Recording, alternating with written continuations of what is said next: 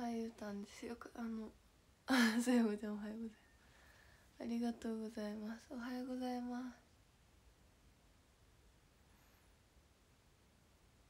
ありがとうございます。来てくださって朝が早い。ありがとうございます早いとか言ってありがとうございます。どうぞ。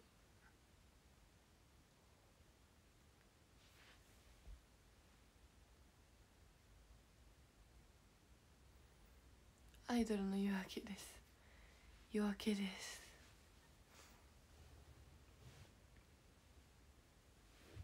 おはようございます。何時からとか書いた方がいいのか。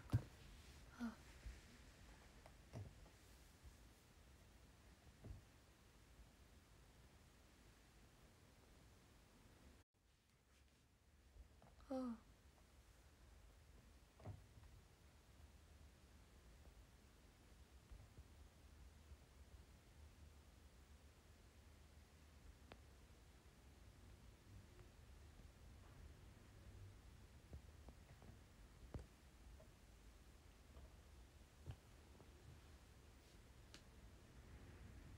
いや今日はなんか久しぶりです。こんな5時4時に起きるのは。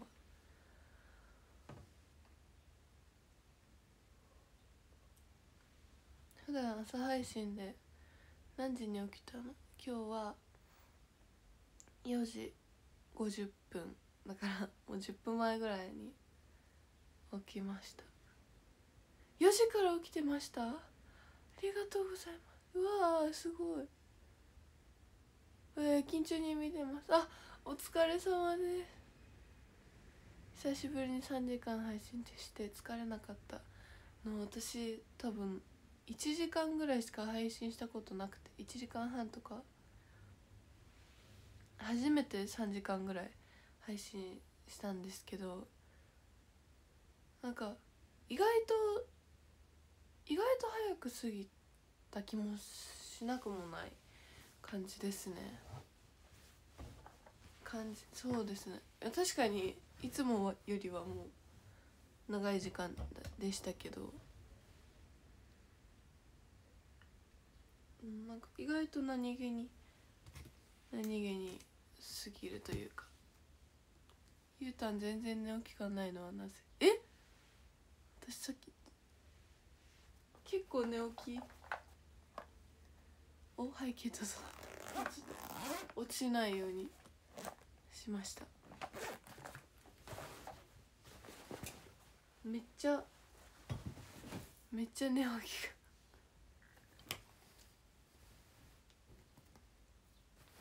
どこ？そうですね、ちょっと待ってください。ホワイトボード今日は6時半まで配信しようかなって思ってて、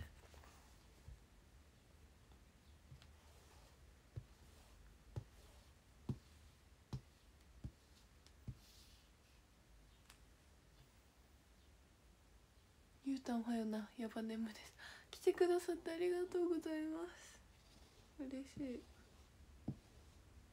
そう、昨日私の配信が終わってから結構他の4期とか先輩方の配信見てたんですけど、みんなすごく背景がカラフルで、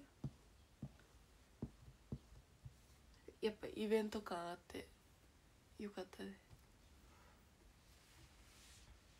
あれなんだった？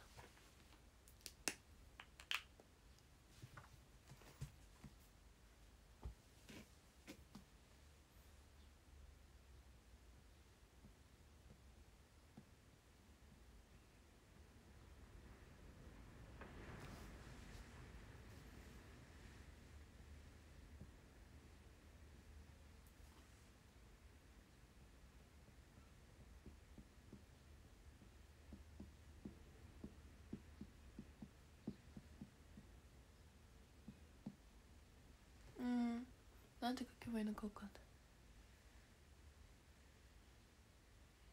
同時間配信えぐい。そうですよね。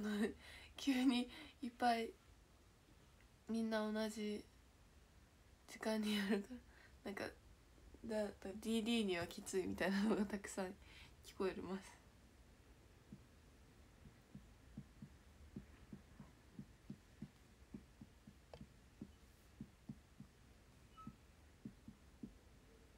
ああ、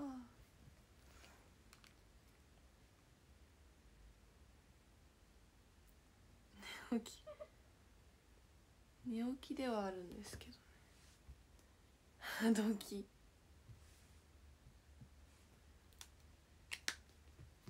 できたできた。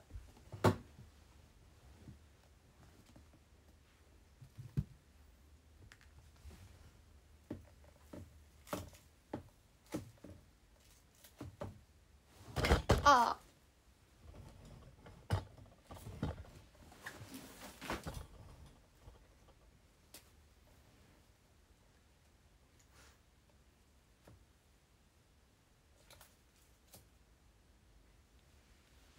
オッケー反射してるけど今日の夜なんか予定があってギリギリ配信できるかできないか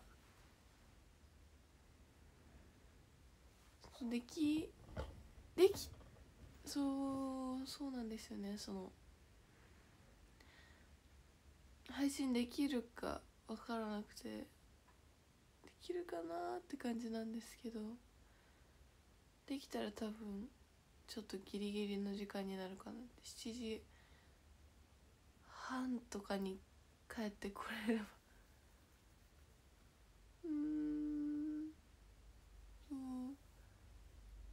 そう決まったら予約入れます。そうできるかなと。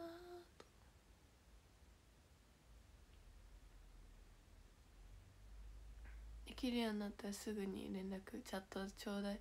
すぐにチャットします。そうで、昨日私なんか他の子を見てたらタイムテーブルみたいなのをプロフィールの上に書いてて、どこにあるんだろう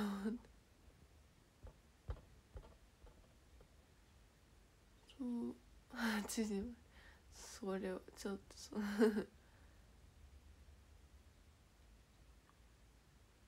うんだから私ちょっと昨日よくわからないところ、合ってるかわからないところに何そう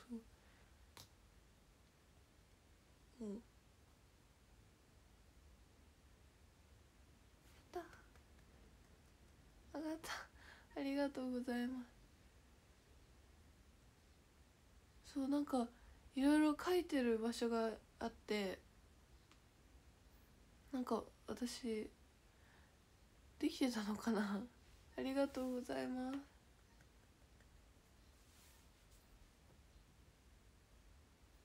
反映されてました。私昨日の夜に明日は朝5時から配信します、夜はできたら連絡しますみたいなのを書いたんですけど、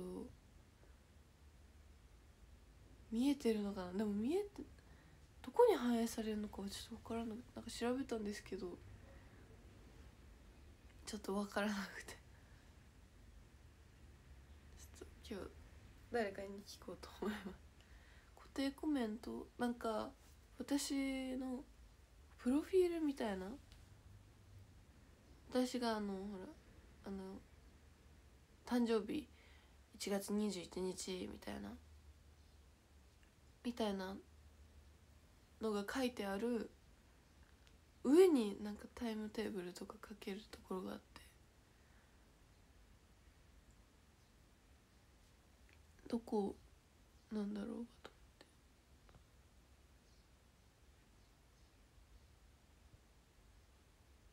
そこに書いちゃうんだ。他の子がそうやって書いてたから、いいなって思って、ちょっとどこからやるんだろうかっていう感じです。ですね。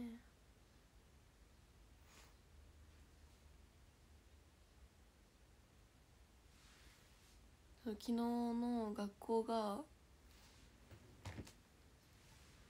昨日が5時間プラス時間割なんですけど、5時間5教あ5時間5教科と体育안녕하세요 처음 아침이에요.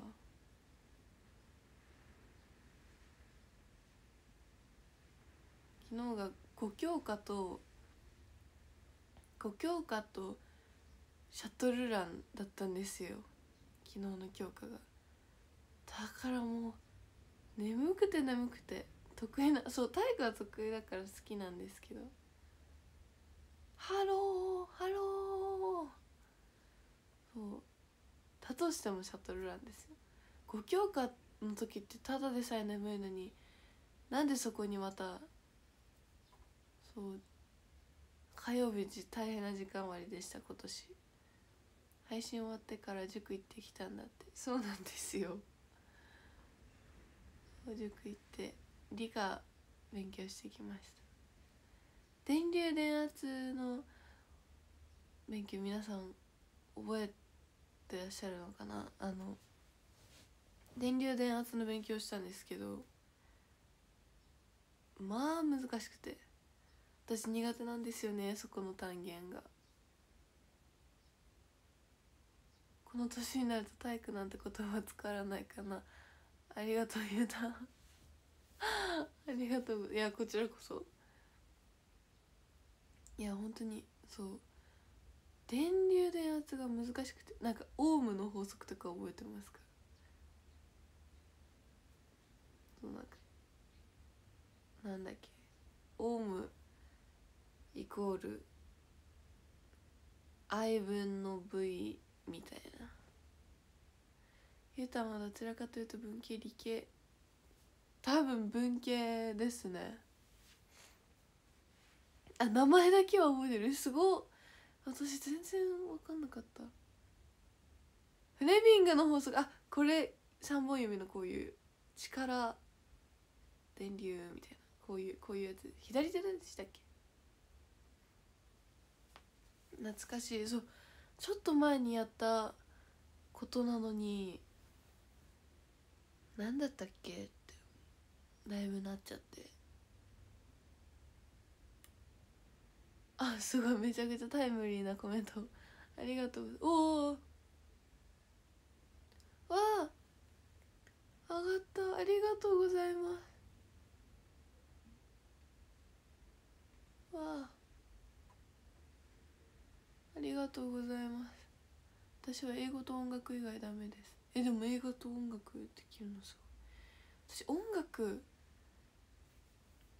音楽聞くのは好きなんですけどね、なんか最初の授業でなんかこの曲は何を表しているでしょうみたいな曲があったんですよ。それでなんかその曲はなんかすごく平和を表している曲だったんですけど、私なんか全然分かんなくて、春の穏やかな曲とか書いて、みんな分かってるのになんで分かってたんだろう。ちょっとなかなかね、曲を聴くことは好きなんですけど、やっぱりなんかすごい春床流れたら私一発。大人になるとオウムの法則とか使えませんけどね。そうですよ、そうですよね。オウムの法則使ってるの聞いたことない。俺は地理が得意、歴史もまあまあ得意。おおすごい、踊り出すでしょ。そうですねいやそうです。流れないかな。ゆうたんは J-POP 聞きます。ちょっとポンコツなゆうたんでちょっとポンコツなゆうたんが好きでした。高橋の法則を勉強して、確かに高橋の法則だったらこれからも使う機会があるかもしれないじゃないですか多分。理科数学で習った法則公式は大人になって何一つ使ったことない確かにあんまりでも割引の問題とかなんかこの商品を 80% 引きで買いましたみたいなのは使うかもですよね多分。どんなの聞くのでも最近はずっと NGT の曲かな。なんかよく検索してなんか元気ななんか私よく音楽のなんていうんですか流す機会があるんですよ。家に音楽かけてって言うと音楽をかけてくれる機会があってそれに向かって朝の J-POP かけてとか言って聞いてますね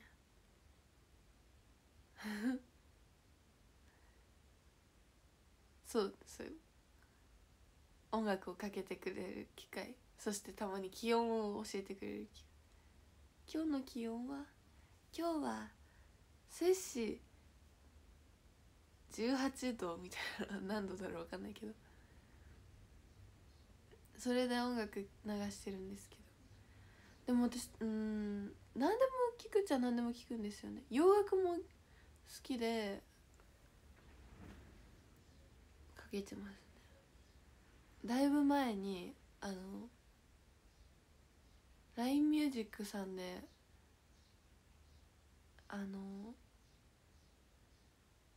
能登半島地震応援ソングを NGT48 が選ぶ応援ソングみたいなのを LINE ミュージックさんでやらせていただいた時に私ファイトソングっていう歌を選んだんですけど、それ選んでいただいて結構昔の話になっちゃったんですけど、その時に実は選んでいただいたんですよ。それをずっと言ってなかったってことに最近気づきました。中学生までの勉強は直接は使わないけど生活の基礎になっているのは確かで、そうですよね。頑張ります、これからもお勉強。洋楽ってどんなの？洋楽おしゃれな感じのから最近の曲とかでも何なんだろうな、可愛い洋楽とか調べて聴いてますね。私好きな音楽をスマホのメモ機能に書いて記録して後でこの曲好きだと思って流すのをよくやってるんですよね。日本語の曲だったら覚えれるんですけど英語の曲だとあれなんだっけこの題名はってなっちゃうからそれでやってますね。曲名やっとくとあれこれどんな曲だったっけってなってもこれかってなって分かるようになるから。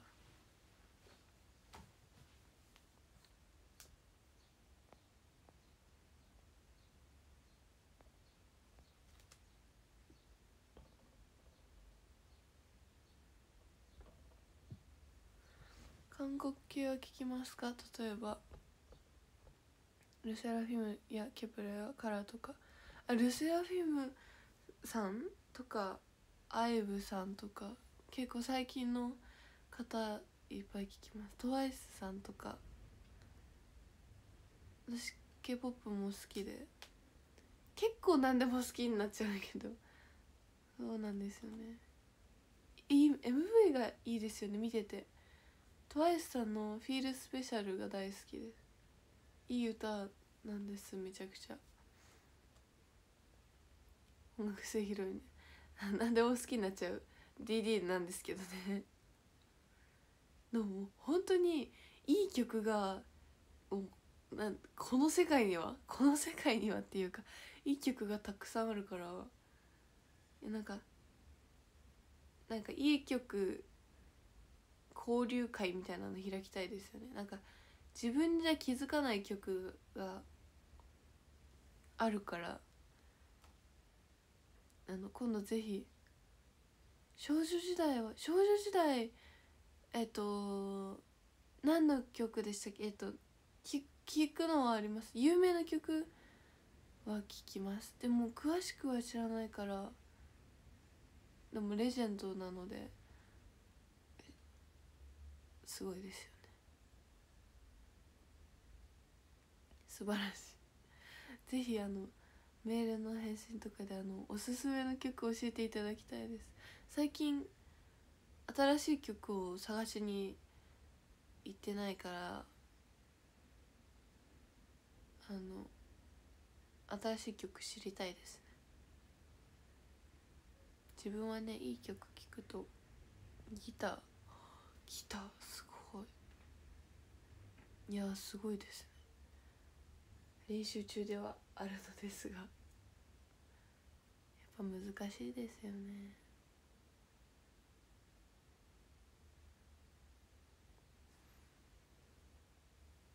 そう、いい曲あれですね。さほちゃんが毎月LINE ミュージックさんで今月の曲みたいな感じでいつもやってるから、そこから新しい曲探してみようかなって思いますね。 K-POP 聴いて振りコピしたくなったりしますか？しますね。いやでもなんか動画とかいっぱいあるじゃないですか。ダンスプラクティス動画とか解説動画とか、それ見て覚えたり。私よくやるのが、動画何回も見てると、48グループさんでもそうなんですけど、やっぱり動画覚えてるとそのまま覚えちゃって、ずっと反転して覚えちゃうんですよね。画面でこっちに動いてたら私もこっちに動いちゃうから、実際はこっちに動かなきゃいけないのに、それでなんかさらっとは覚えるんですけど、なんかやっぱりしっかり踊るってなると、どっちだっけ、左右ってなっちゃうから。4期生の公演 DMM で見れるの今知った。そうなんですよ。昨日一昨日昨日かなからなんか見れるようになったらしくて、ぜひ見てくださったら嬉しいです。俺楽器はトランペットしかできない。すごい、トランペットすごい。プップップップップッっていいですね。楽器すごい。ポストされてたね。そうなんだそうなんですね。私もまだ自分で動画見てないから、イベントが終わった時とか見たいですね。それでママが見たいって言ってたから、よかったって思って、そうだった、 DMM 見に行かなきゃだった。思い出してくださって嬉しいです。ありがとうございます。そうなんですよ。なんて言うんですか、生配信なんて言うんでしたっけ。その公演をやってる最中はDMM さんで配信がなかったじゃないですか。その4期生公演の時は。だから私アーカイブ配信もないのかなって思ったらあって嬉しいです。本当に。生配信なってたのか。生配信がなかったんですけど、よかったです。自分がいたたかしがいっちゃんって声入ってた。ありがとうございます。やったー。そう土曜日、そう4期生公演が久しぶり、1ヶ月ぶりぐらいの劇場に出た日だったから、そう久しぶりにたかしがいっちゃ可愛いよって言ってくださって嬉しかったです。で最初の2曲続けて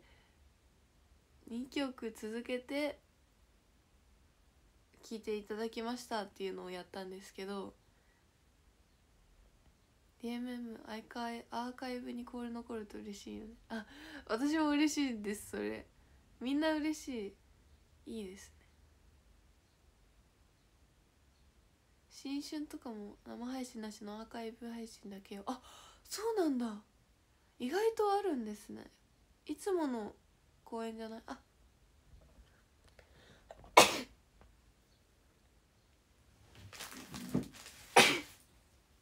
ああ、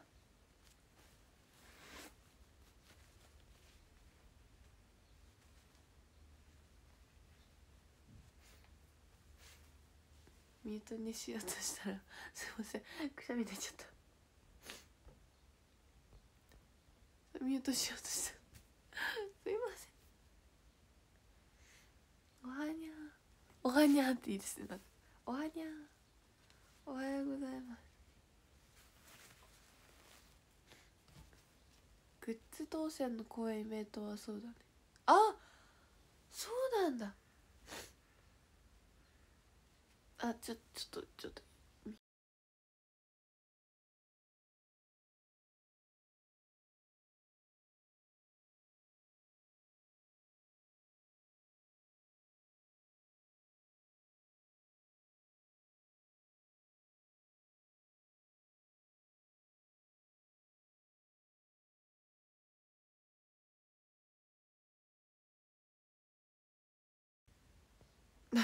ただいまです。ただいまです。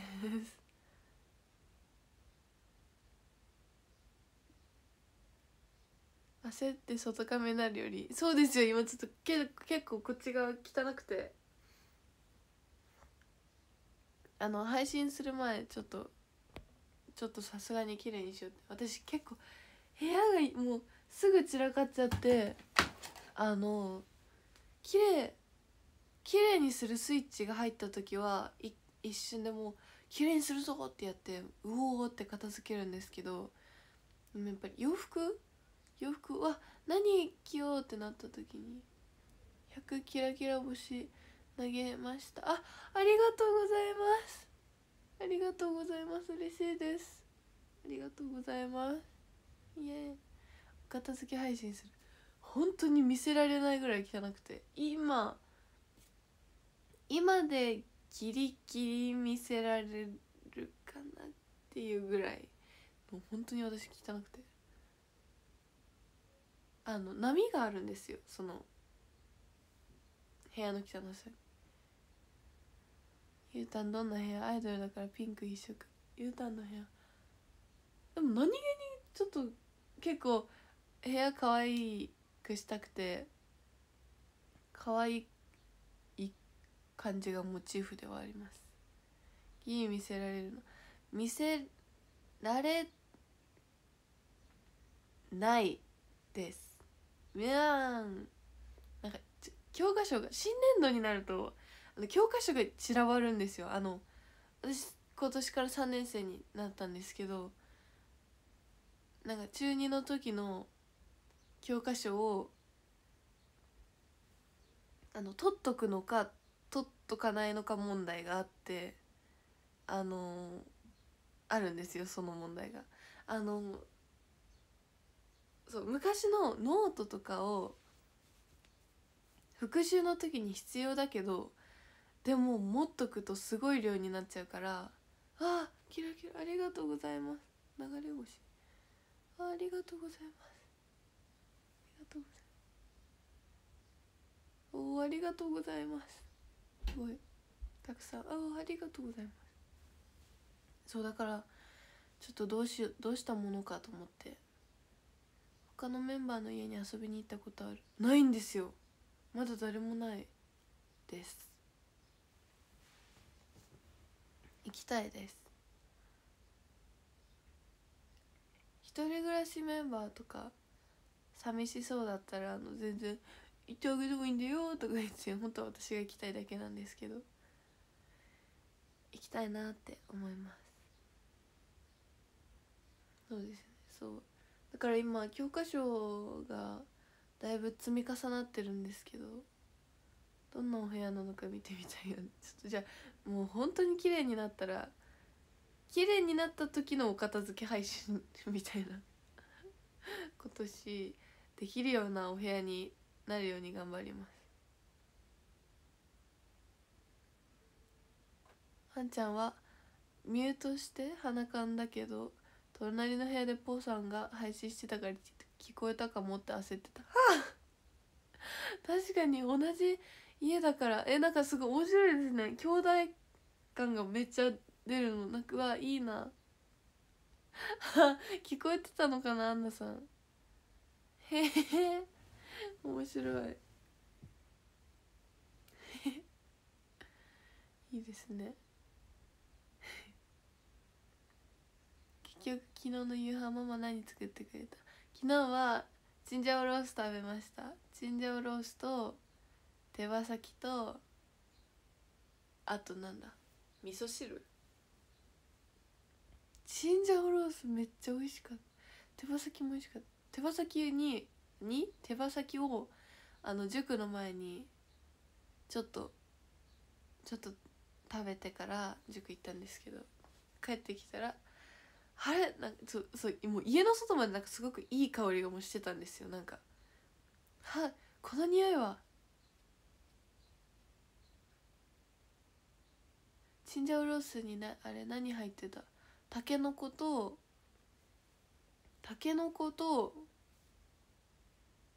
お肉とピーマンとあと何入ってたんだろう。ひき肉？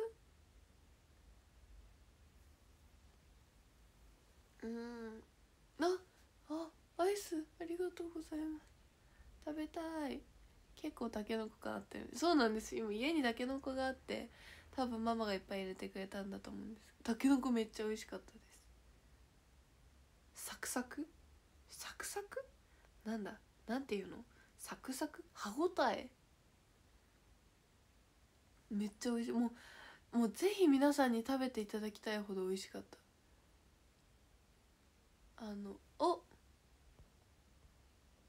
日曜日のまた上がった。ありがとうございます。ありがとうございます。ありがとうございます。本当に朝早くから。日曜日の昼公演、ゆあちゃんにガタファン招待で受付してもらった時、たくさんお話できてよかった。あの時のという嬉しいです。こちらこそたくさん招待していただいてるみたいなお話を。嬉しいです。覚えてくださってるの。たけのこ食べたので推しと胃袋お揃い界隈できたよいいですね、その界隈。本当にお揃いだ。私のお腹と同じお腹ですね。いや本当に美味しくておかわりしましたおかわりしましたとか。そうなんですよ。ちょっと夜遅かったんですけど、美味しすぎてまた食べちゃいましたね。まだ残ってるのかな。ちょっとだけ残ってたから、ゆうたんとじゃんけんできてよかった。受付の時にいつもこうやってじゃんけんしようの札持ってってくださって。うちわか全部私負けましたけど弱すぎた私が。今日チンジャオロースにしようかな。一緒に食べましょう。美味しかった。なんかチンジャオロースってこんなに美味しいんだと思って、なんかすごく美味しかったんです。本当に美味しかったんですっていう。三角と丸さんの隣に高島家って店出していいですね。ちょっとママにお願いしましょう後で。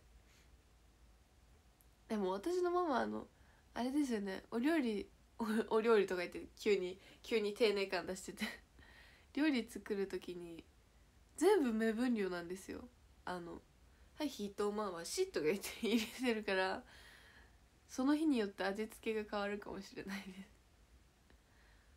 なんかすごい慣れてるなって思いながら、私は普段料理をあんまりしないもんだから、あんまりなんて言うんですか、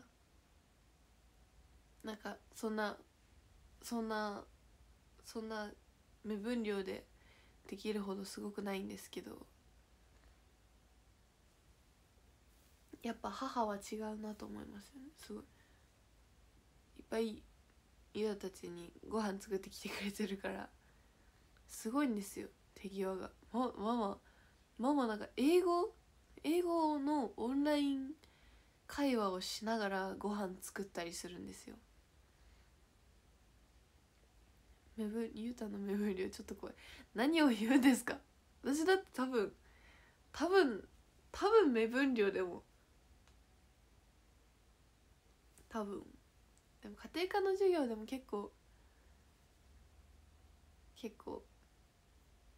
っと目分量的なところはしっかり測ってはいるっちゃいるんですけど、少々適量とか言われるとこんぐらいじゃねえとか言って入れてるんですけど、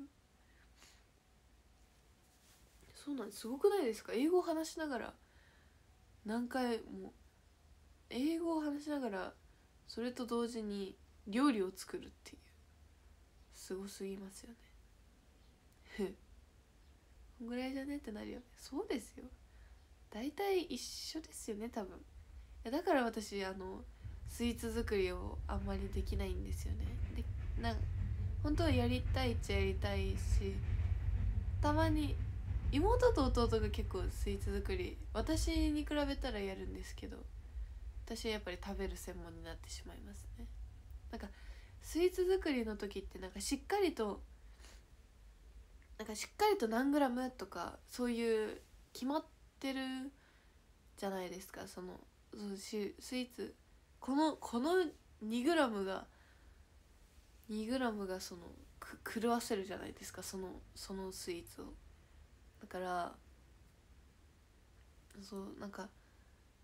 スイーツとかは特にしっかりきっちりやんないといけないなと思いますよね。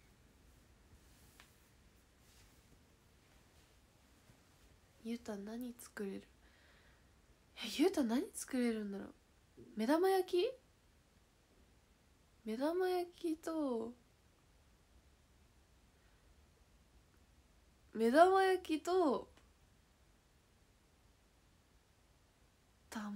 きできるんですよ私。卵焼き一時期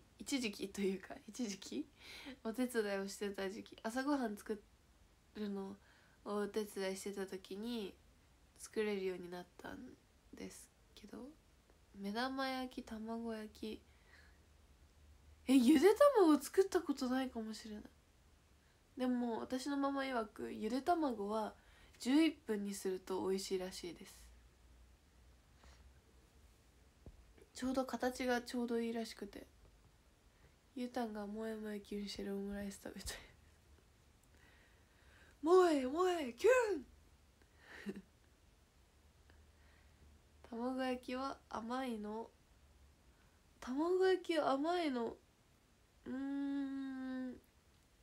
なんか甘いですね。最近は甘いかもしれない。今まではそこまで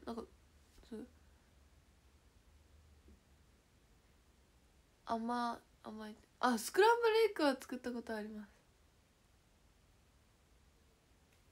あとなんだっけ、パンに卵を浸して焼くやつ、なんて言うんでしたっけ、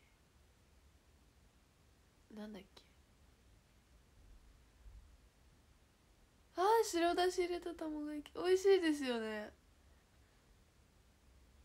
あ、フレンチトーストかもしれない。あ、フレンチトーストだ多分。もうはるか昔に作った記憶があるかも。なんかパン屋さんにパンの耳っていうのがなんかすごい10円とか100円10円とかで売られていて、そうなんですよ。パン、本当にパンの耳だけ、多分サンドイッチとか作る時に出た余りの耳のところだと思うんですけど、それが美味しくて、結構個人的には結構好きなんですけど、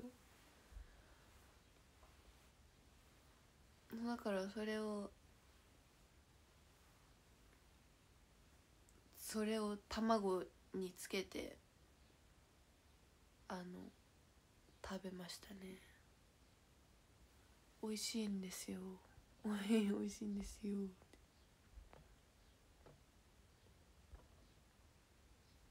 いやいやのお料理配信みたいな。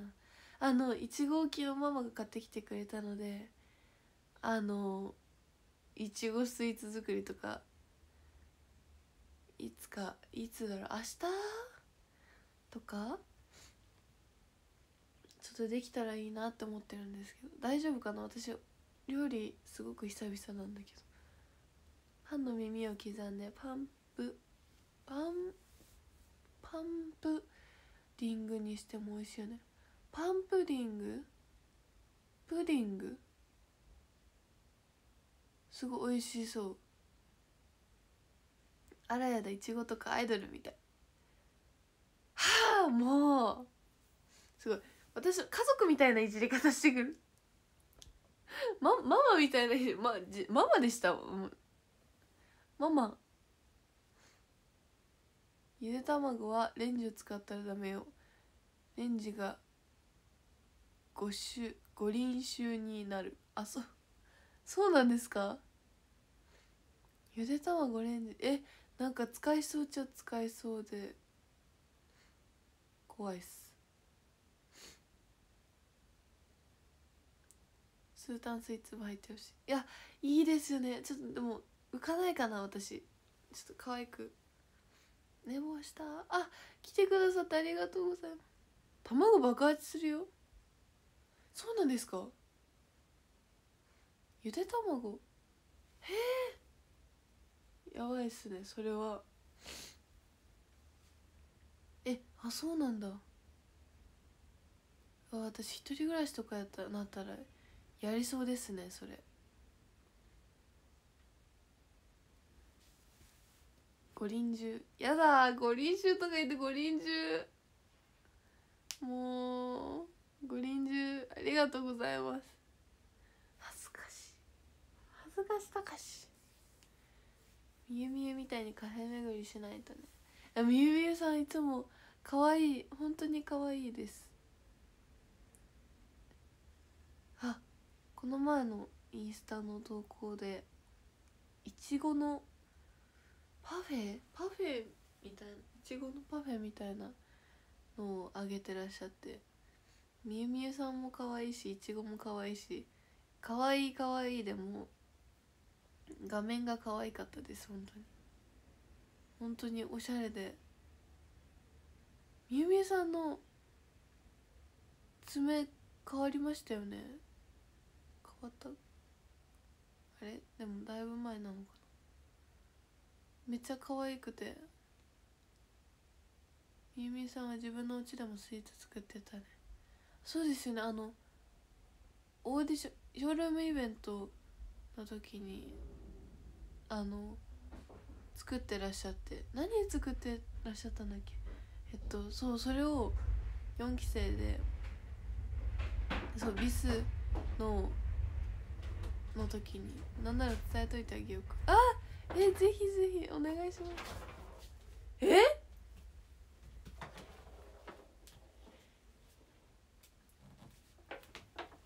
ゆうたんは巨大パフェチャレンジしてくれそう。多分そっち側なんですよね、私は。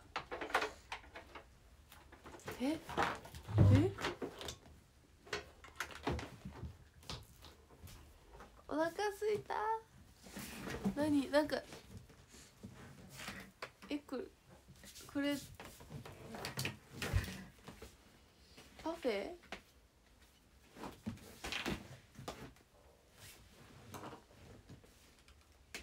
そっちが笑った笑った。焼きそば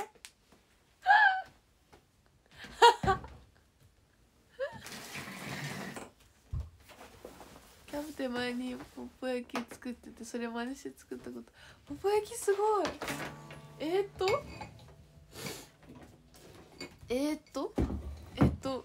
すごい。ママが焼きそばのプレート持ってきてくれた。私パフェとか可愛いの想像したらめっちゃ焼きそばだった。誰だ、返信で焼きそば書いたの誰が書いてくださったのかな。焼きそばすごい。目の前に今でっかい、なんていうんだろう、焼肉する時のプレートみたいなのがあるんですけど、今言ってないんですけど、もうめっちゃお腹空いてて、私朝めっちゃお腹空いちゃう人なんですけど、やった、いつまでもそばにいるよっていうメッセージ、そういうことかもしれないです。すごいいい言葉です。焼きそばなんて久しく食べてないですね。料理載ってないの多分作る。そういうこと？もぐもぐ配信までちょっといけるかわからないぐらいのことなんですけど、朝ごはん作ります。多分作ります。朝から焼きそば？そうですね、朝から焼きそば。高島家には朝重いとかそういうのないんですよね、ちょっとない。焼きそばの具は何入ってる？多分今から作る？自分で作れってこと、多分それです。ってすごい、なんかキャンプみたい。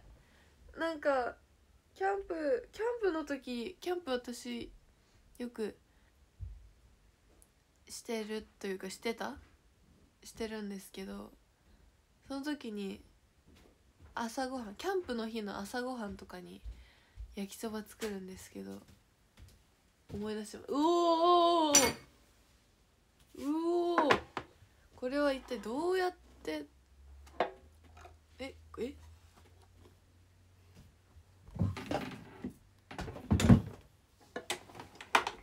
キャンプ部入れるじゃん。ぜひぜひ入りたいんです、キャンプ部。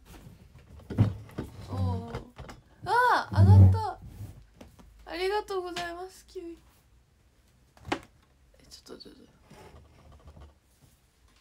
ありがとうございます。ありがとうございます、皆様。ごめんなさい。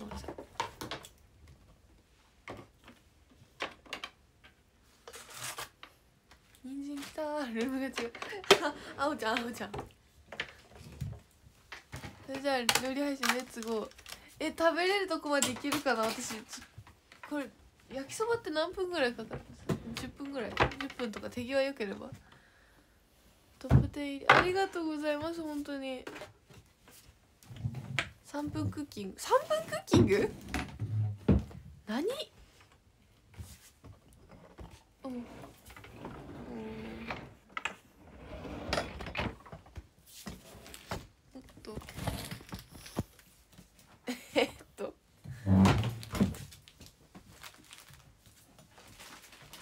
シェフの気まぐれ焼きそばです。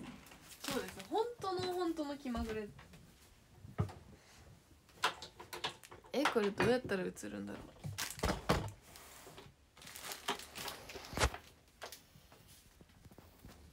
う。これどうやったら消えるんだ。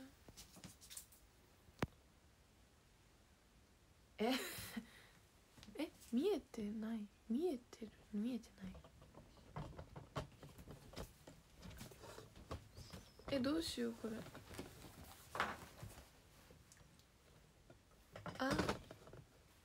ちょっと切ります。人参を今切っています。人参ってどんな形？いちょう切り？丸く？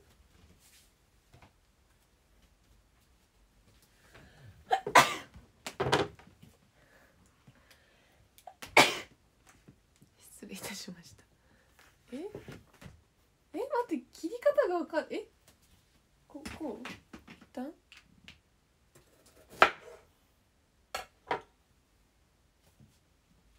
切れました。人参を星型にすごい。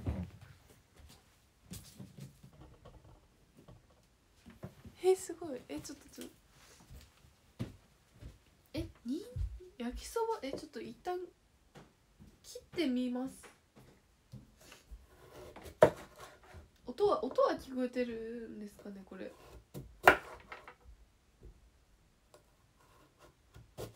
うわ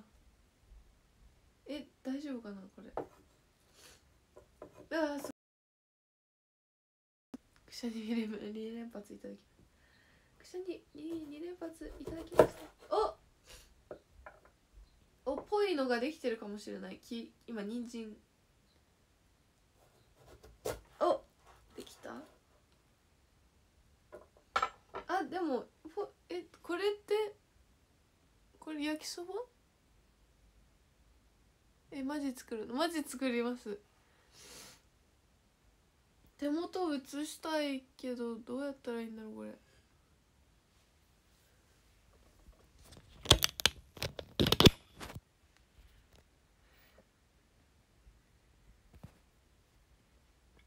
人参見えてる。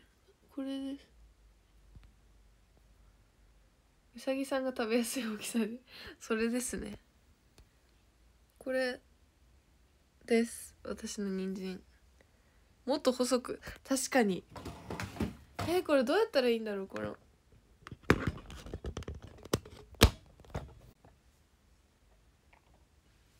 っと細くできるかな。半分とかに切れば。これ手元映したい。どうしたらいいんだよ。 GoPro みたいな。このくらいなのかな。多分できてます。できてると信じて作ってまいります。そうちょっとうわーすごい。手元映せないかなこれ。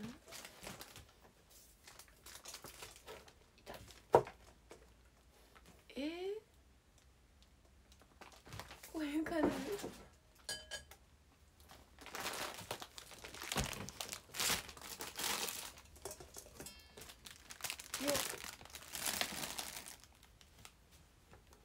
ごい。人参切るのがこんなに大変だと思わなかった。すごい。できた。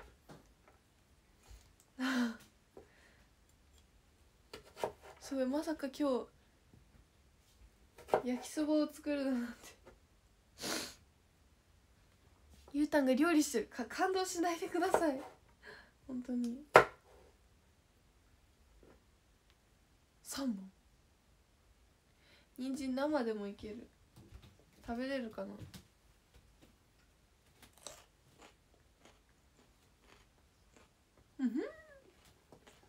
美味しい。自分の配信なのに予想だにしない配信。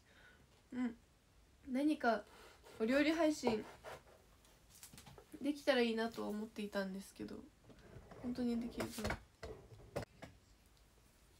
映ってない。これどうやったら手元もう外からにしちゃうとか。多分いわゆる皆さん人参の方が興味あると思うから。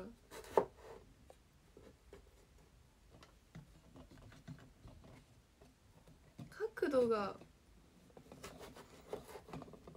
これって映っていいのかな。分かった。どうなんだろう。エプロン持ってきた。エプロンどうなんだろう。これ人参で全部使う？人参でかいの。ちょっとワイルドな人参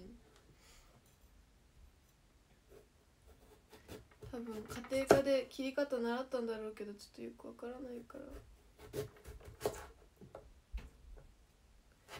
家庭科の先生ごめんなさいです本当に。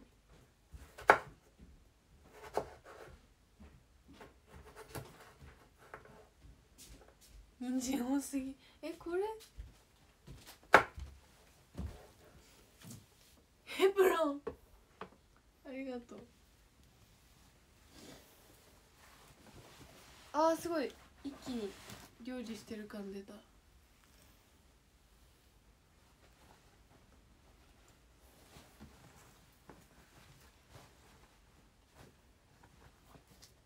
できた。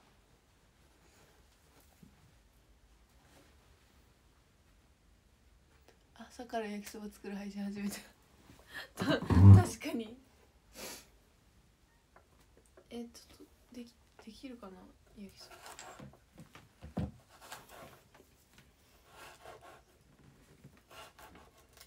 できオッケー。こういうこと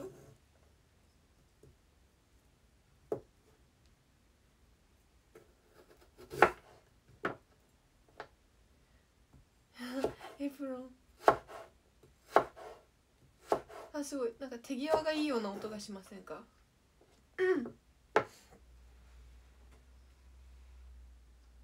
薄めに切れば火の通り早い。あ薄めにじゃあそうしよう。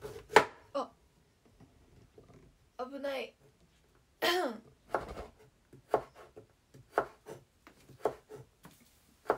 あすごい料理してる。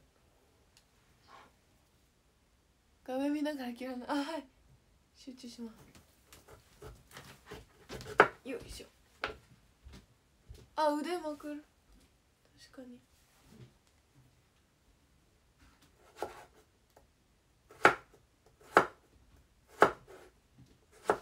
すごいすごいなんか上手な人みたい。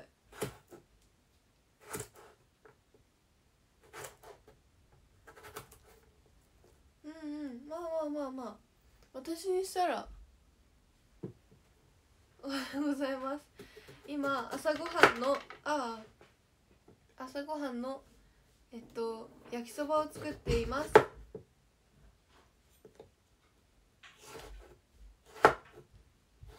自分でもびっくりです本当に。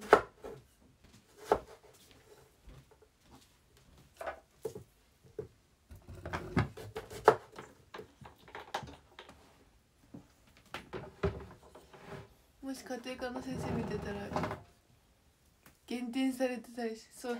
確かにこれ完全に減点されちゃうやつ高島猫の手ができていないって言われちゃいますね。朝から焼きそばいいね。いいですよ。ぜひ皆様もぜひ何か朝ごはんに困っているようなのであれば一緒に焼きそば食べませんか誘うっていうそう猫の手でねしっかり切っていきたいと思います。でも猫の手ってなかなか何気に難しいと思いますよ。だいぶ意識しないと猫の手ってできないから。オッケー。いい感じかもしれない。すごいこの薄さなんて素晴らしくないですか。これ素晴らしいですよ多分。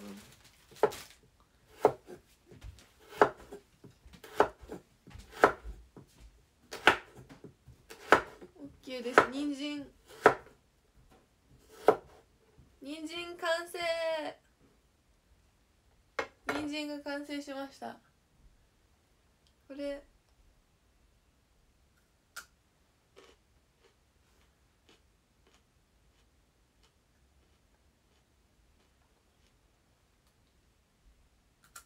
うましです。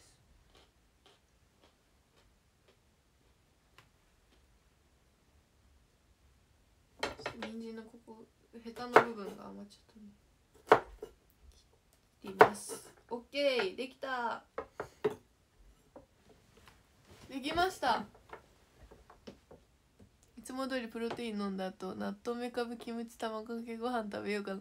最高ですね。私もいいですよね。ちょっと人参切れました。ちょっと人参切れました。なんか多くない？絶対多い気がしてきたんですけど。人参できた。でもこれ5人分？私分？できた。人参ありがとう。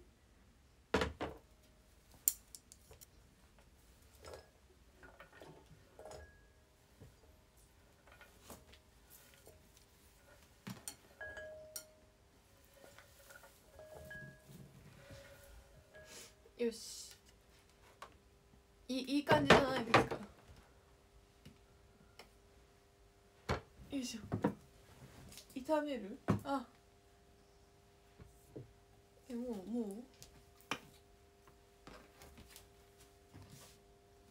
うオリーブオイルをこのぐらい？今オリーブオイルを鉄板？これなんで鉄板？鉄板にのせて。もうわさっとうわ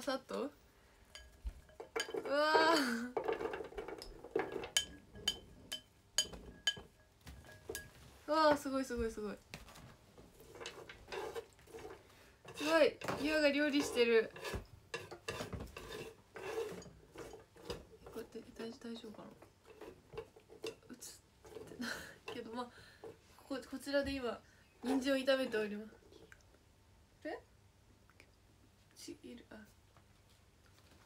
これキャベツ。これどのくらい？一口サイズ？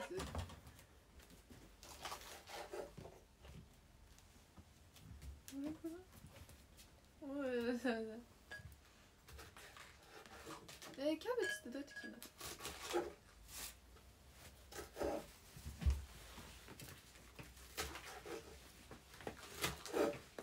わからないんで、ざく切りに乱切り。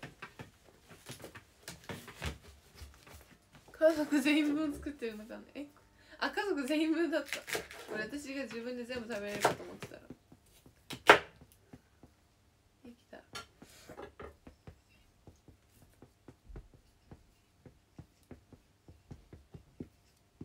弟の弁当になるのかこれは。はあ、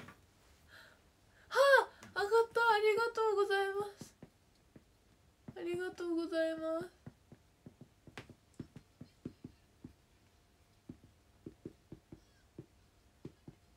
ああ、ゆあの朝ごはんと弟のお弁当でした。キャベツは手でちぎってもいいのかな。でも怖い。ちょっとなんか料理っぽく早い。処理しよう。すごい。なんかすごいですね、料理してる感。お、手際がいいんじゃないでしょうか。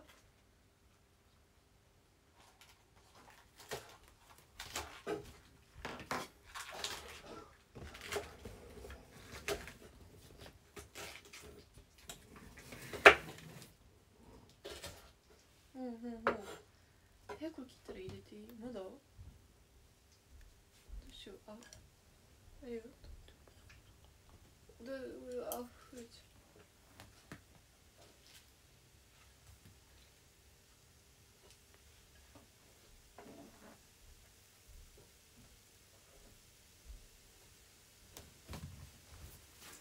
う。焼けている音がする。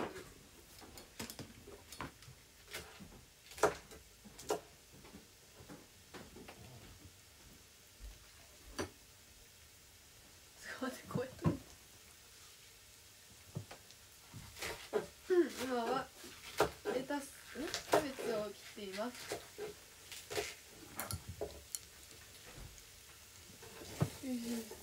すごい切れてる。いいんじゃないでしょうか。すごい、なんか美味しそう。まだ全然何も始まってないけど。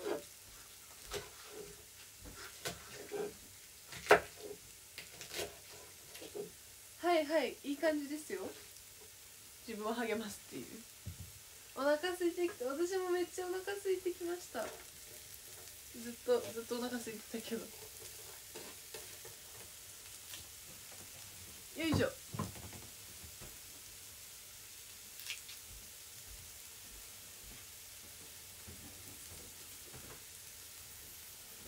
レタス完成です。え？キャベツ完成です。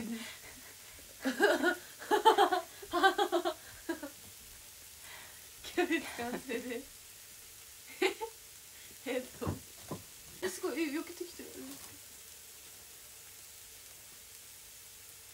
まだね起きながら。でもよく間違えません？あ、すごい。聞こえてるのかな、この音は。すごく聞こえてる？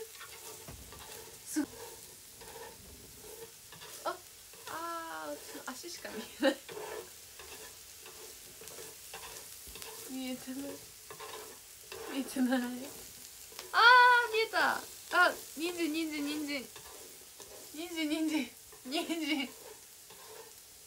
これは、この次はこれエリンギ？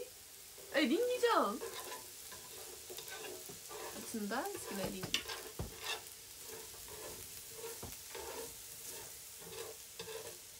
お母さんもこれ次、これレタス。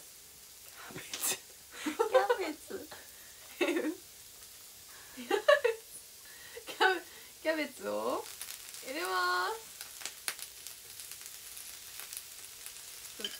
豪快に。わあ、美味しそう。いいんじゃないでしょうか。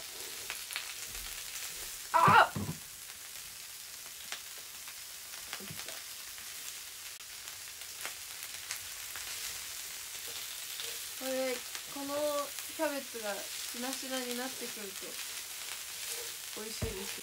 しなしなになあれ。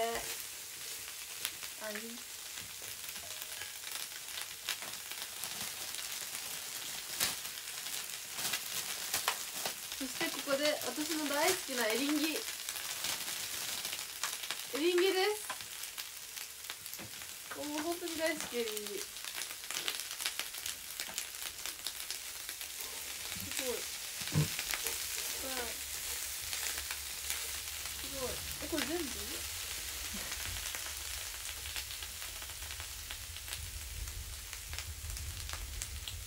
できた。3個。これはスライスですか？斜め。美味しそう。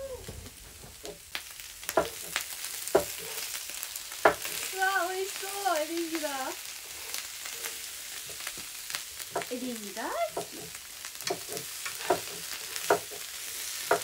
ほい。いいんじゃないでしょうか。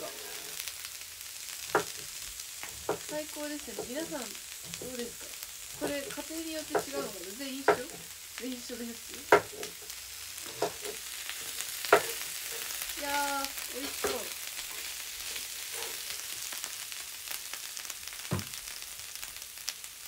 できました。今焼きそば作ってます。テロップとかでも入れた方がいいのかな。確かに何をやってるんだこの人。よいしょ。だんだんなんかすごい見た目ではすごく完成してきてます。エリンギ枚だけぶなしめちょっとテロップ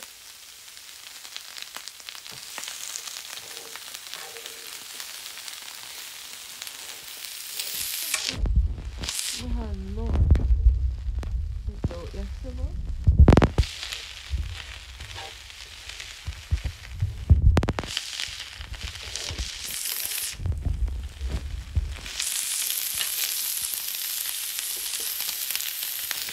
よし、できました。ありがとうございます。できた。よいしょ。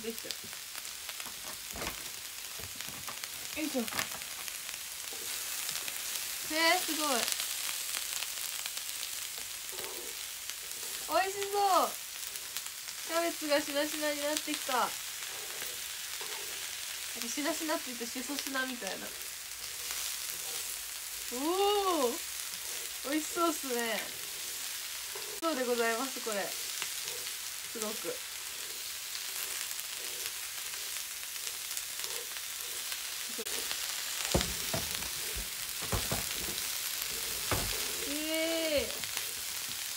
美味しそう。皆さんのご飯は今日何なんですか？私は焼きそばなんですが。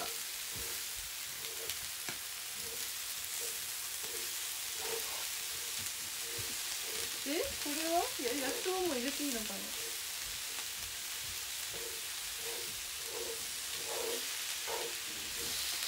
これお野菜入れた後は焼きそば？もうでもまだだっけ。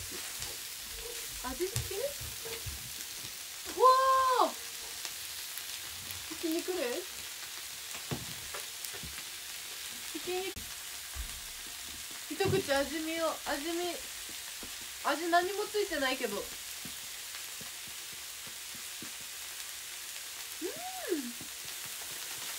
いしい。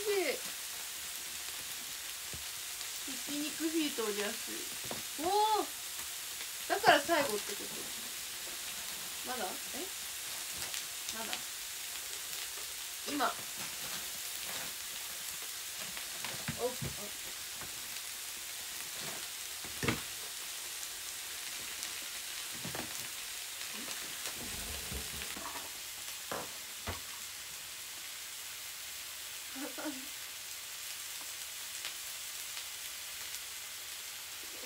サミあれ。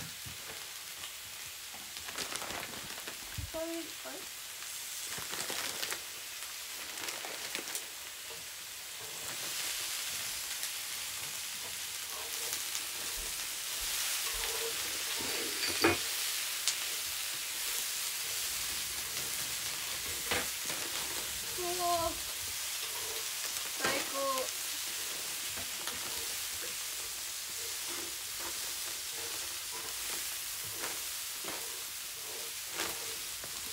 ありがとう。ひき肉を入れます。これは何つかみ？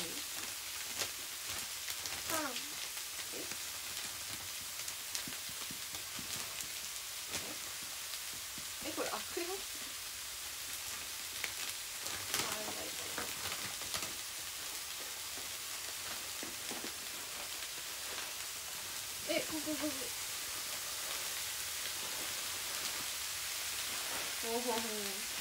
それさすがママね、分量今外で今って合図してくれてるんですけど、すごい全然わからない量が。でもすごい焼きそばになってきた。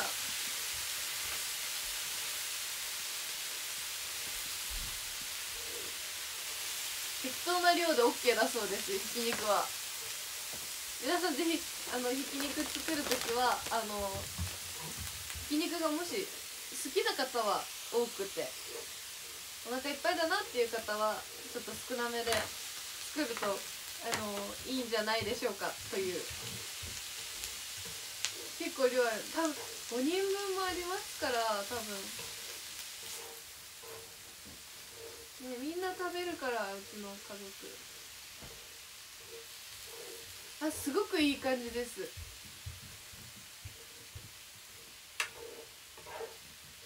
めっちゃ美味しそう。そう、なんか料理っていい。たくさん食べれるし。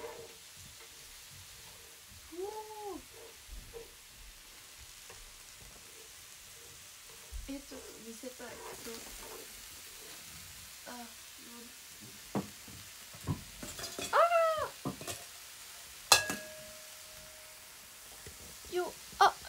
見た。どうでしょう。すごく美味しそうじゃないですか。見えました。ありがとう。これは完成？麺入れて、麺を入れます。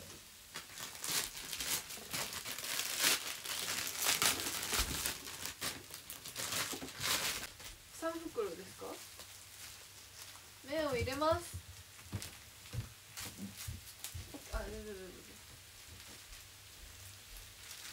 オッケー。きます。はい。これほぐしてからとかある？ないから。はい、入れました。2個目。はい。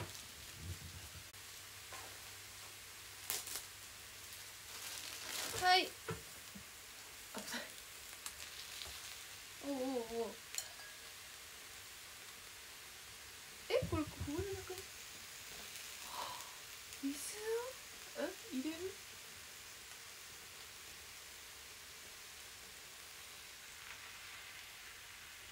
おお、焼きそばには水を入れる。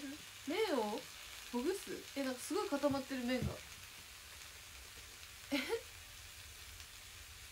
ょっとこれはどうする？どうするものなんだこれは。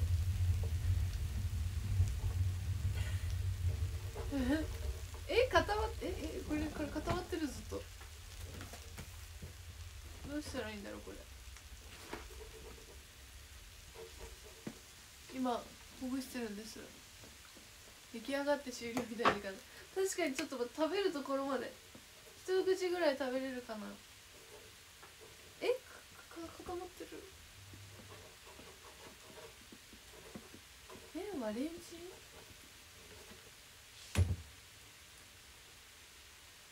麺ちょうだい。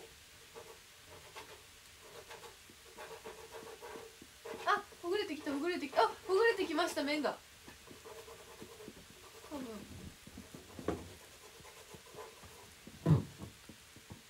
ほぐしてからなんかお水のとこに浸したらできました。すごい麺っぽくなった。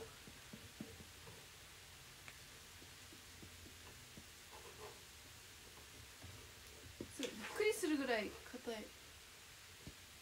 いつもはチンしてから入れる。今日はなんだ、簡易バージョン的な。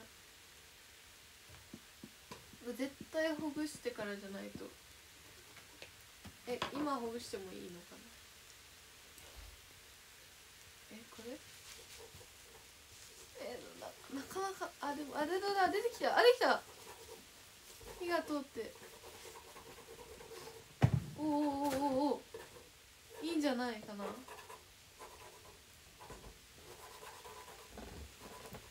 すごいすごい。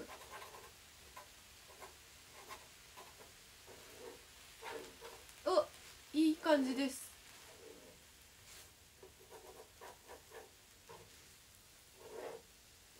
焼きそば感が出てきたかもしれな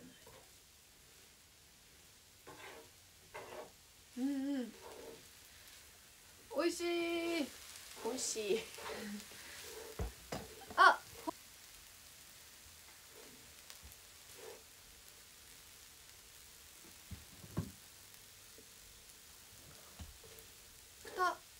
でもこれでもう味入れて完成？じゃあもう味入れようかな。入れちゃいます。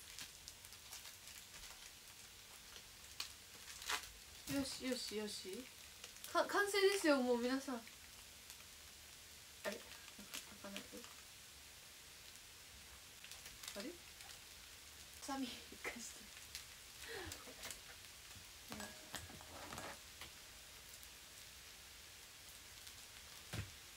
よしよし、いきますよ。せーの。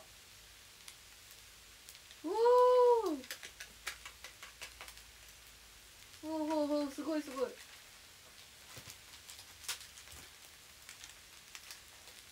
せ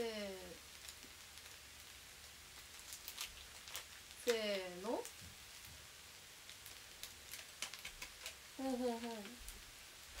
おいしそう。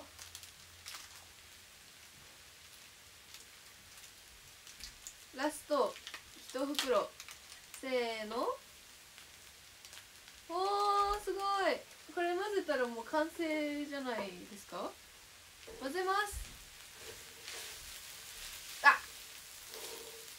すごいすごい。焼きそばの匂いがする。焼きそばだ。すごいすごいすごい。ちゃんとイメージする焼きそばができました。すごいいすごいすごい美味しそう。わあ、美味しそうです。めちゃくちゃですね。うわ、すごい、もう焼きそばの匂い、屋台みたい。キャンプだキャンプ。できました。できた。完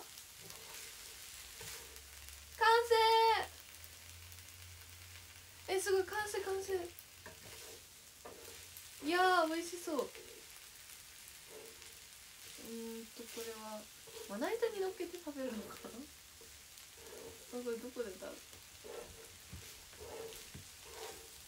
できました。これ映ってる。よいしょ。ほうほうほう。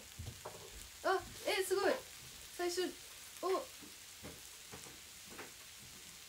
無事美味しそうな、美味しそうなものが、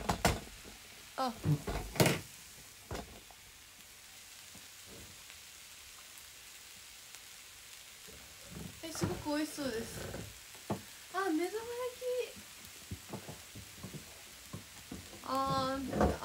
ですね。皆さんです。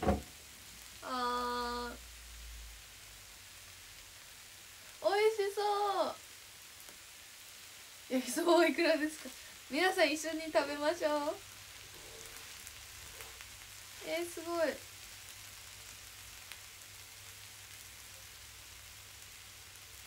美味しそう。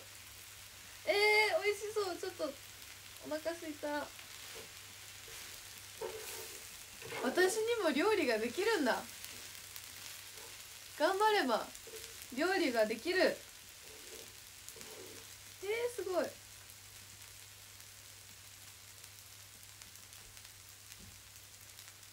味見しよう。いいかな。食べちゃおうかな。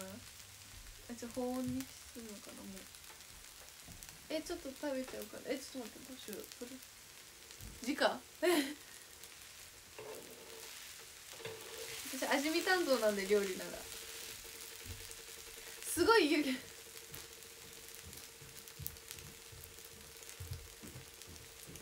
食べたい食べたい食べたい。ほー、こっちか。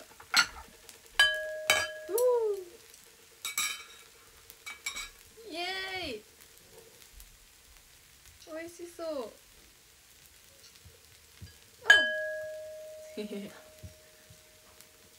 これをここに。すごい。ソースも入れるんだ。ここにもわーっと。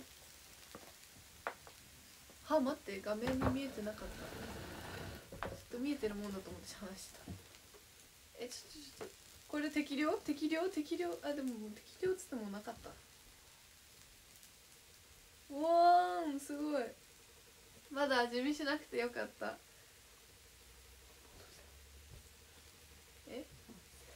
そうじゃん、入れちゃっ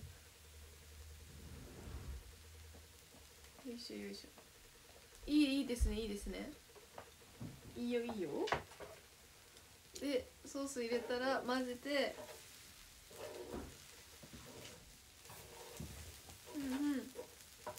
もうこれを持って完成。これで持っていい。盛ります。わー美味しそう。エリンギもユアの好きなものがいっぱい入ってる。いや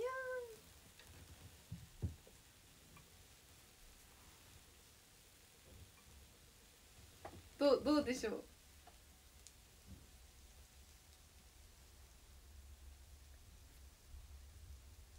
美味しい。美味しそう。マジか。美味しそう。これすごい。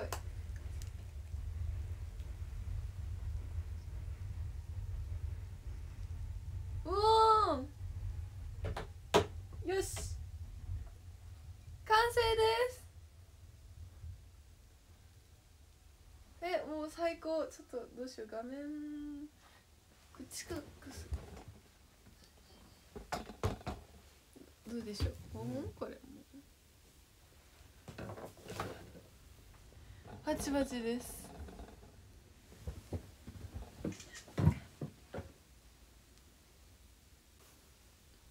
イエーイ、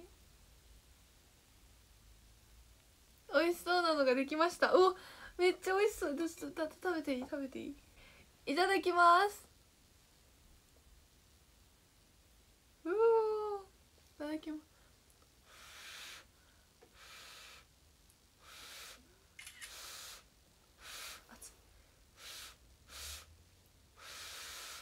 あー、うん、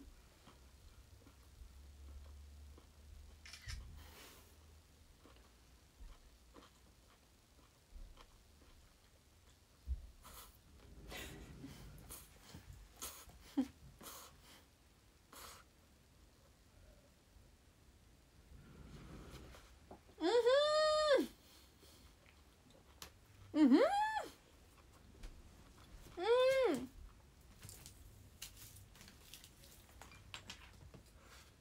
おいしい。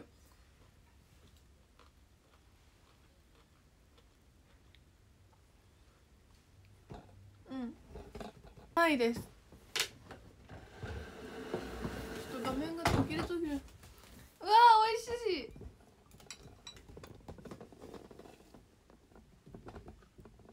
今食べる気。美味しいです。久しぶりに食べた。おほほ、美味しい。もう絶対配信終わった後もう一回食べるんだから。人参甘い。人参いっぱい入れてよかった。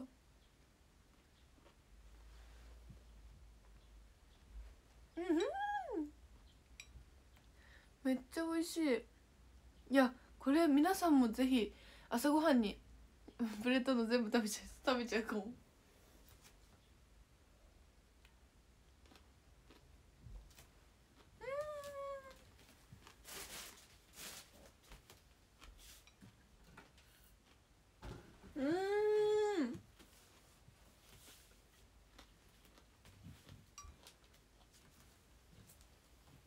美味しい。どうしよう、これ配信の後に食べる。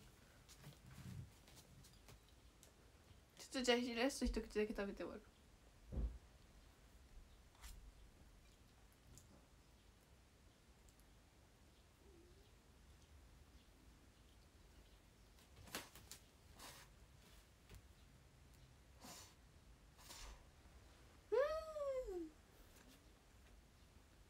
ねえ、ゆうたんお腹すいたの。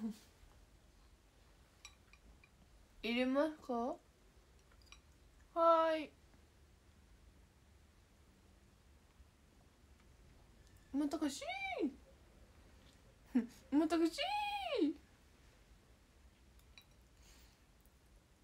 はーいあーですよ。いやー、美味しい。本当に食べてもらいたいぐらい美味しい。じゃあ後で配信の後に3杯食べます食べたい。美味しい。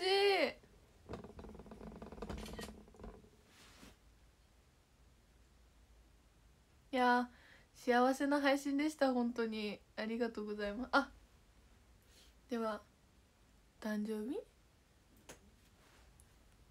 日させてもらいます。いきます。いきます13位レクイエムさん、ありがとうございます。12位タクさん、ありがとうございます。11位Pメガネさん、ありがとうございます。10位なおこちゃん、ありがとうございます。9位おじゃさん、ありがとうございます。8位さけこういちさん、ありがとうございます。7位オクタゴンさん、ありがとうございます。6位マーチさん、ありがとうございます。5位イチョールさんありがとうございます。4位フォワードカズさん FW フォワードでいいんだかな、いいんですよね。4位フォワードカズさん、あれ順位が変わった。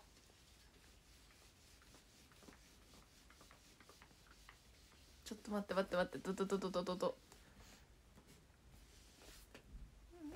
聞こえちゃった。多分5位からですね。5位イチョールさんありがとうございます。4位ケロちゃんさんありがとうございます。3位じゃんフォワードカズさんありがとうございます。2位じゃんみーさんありがとうございます。1位はじゃんミミレパパさんありがとうございます。ありがとうございます。はい、今日は5時から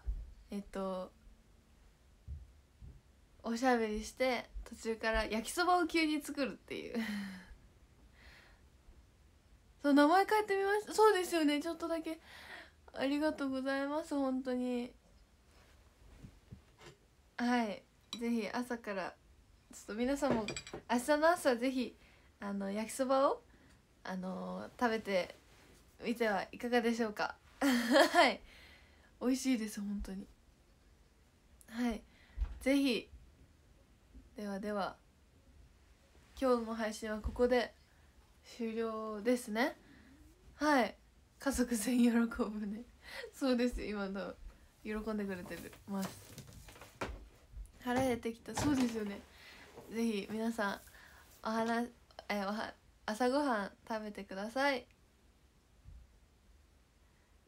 あキャッチフレーズどうしよう。キャッチフレーズしようか。私は誰と聞いたら You are って言ってください。お願いします。いきます。はい私は誰 You are Yes I'm you are ありがとうございます。ユニコーンに乗って新潟から世界へ羽ばたきます。新潟県出身最年少14歳のゆうたんこと高島優愛です。よろしくお願いします。ゆうたんが一番可愛いよ。高島が一番可愛いよ。ありがとうございます。はいありがとうございます。嬉しい。ありがとうございます。焼きそばも可愛いよすごい斬新。ありがとうございます。高島が一番可愛いありがとうございます。じゃあ配信の後は焼きそばを食べて学校に行ってきたいと思います。やっぱ毎日言ってるからスムーズに言えるようになってる。いや皆さんがいつも言ってくださるからだんだんちゃんと言えるように噛まずに言えるようになってきました。ありがとうございます本当に。では頑張ります。いってらっしゃい。行ってきます。バイバイ。ありがとうございました。